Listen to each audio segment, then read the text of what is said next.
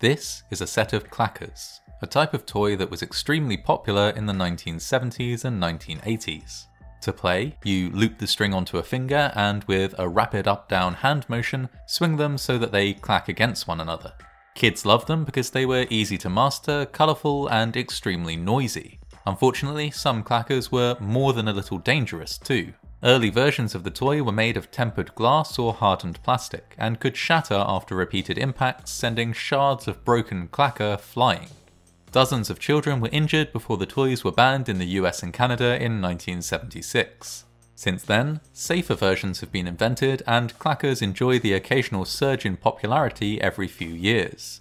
Surges which, thankfully, are no longer accompanied by a rash of injuries.